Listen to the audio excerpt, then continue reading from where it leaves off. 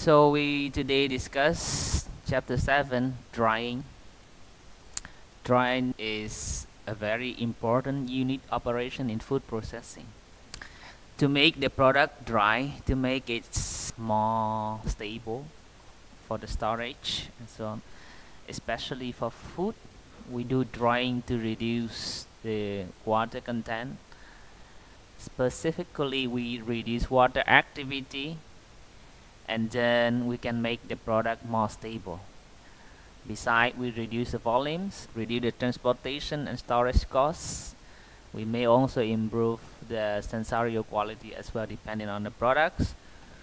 So in this chapter, we have three major parts. The first one, we just do some review on the properties of moist air. The mixtures between air and vapor means we call it moist air. The air that we are breathing now is called moist air because it contains some amount of vapor inside. And so we study the properties because drying is actually based on the properties of the moist air. And then we review a bit again how to read psychrometric chart. I think you already studied this, just to review. And then in the second part, we discuss together the theory of drying. What are the important parameters of drying? And then we see the drying curve, the drying rates, and so on. Because we understand this, it is important to understand all this chapter as well. And then part 3, we will go through different drying techniques, okay, like the conventional hot air drying, the microwave drying that we discussed last week already, spray drying, free drying, infrared drying, and so on. We just go quite fast, the advantages, disadvantages, the main mechanism behind each technology. Okay, so now we go to the first part, the review. Good. Okay, so we just do a brief review of the properties of moist air or a mixture between air and vapor. The air that we are breathing, the air in this room, we can, how do you call this? We can say that it consists of or is composed two components like the dry air and water vapor inside. And then similar to gas molecules, because what in the air are actually gases. Water molecule present in air vapor mixture exert, maybe generate a pressure on the surrounding. And then if the total pressure is below 3 atmosphere, then we can apply the perfect gas laws for the moist air.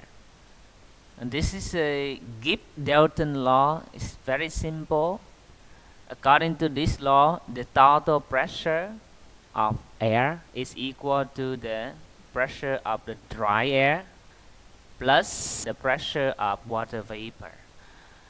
So B is barometric, is total pressure of moist air in kilopascal, and PA is a partial pressure of the dry air, and PW partial pressure by water vapor. Together we have barometric pressure.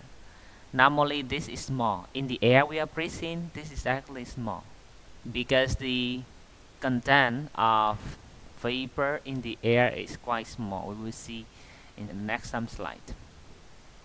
And then we review the enthalpy of dry air. Enthalpy was just the amount of energy you need to convert from this point of energy to another point of energy. And normally, when you want to increase the temperature of air from a certain temperature to another point of temperature, the energy that you need would be the specific heat. This is the specific heat of air. Okay, now we talk about dry air first. It's just the dry air part, and multiply by the difference in temperature that we want to change. Then normally the reference temperature is 0 degrees C. Okay. Then, for example, if we want to calculate the enthalpy of current air now, it's at 27 degrees C. Then we take here 27 and minus 0 specific heat. Then we will have the enthalpy. What is specific heat? What is the unit of specific heat? Is the kilojoule per kilogram degrees. Degree C, degree K, the same. Okay. This is the unit of specific heat. Means that the energy you need to increase 1 kilogram of dry air 1 degree C to 1 degree C, or the energy you release if you reduce 1 kilogram of dry air to 1 degree C down. That's called specific heat. What is the specific heat of liquid water? Somewhere 4, okay, 4.18. This is the specific heat of liquid water. What does that mean? This means that to increase 1 kilogram of water to 1 degree C, you need more energy than to increase 1 kilogram of dry air, right? Or it also means that if you reduce 1 degree C of 1 kilogram of water, you release more energy. You supply more energy to something else. Okay. It's just like how you call that. It's the content of energy of a material.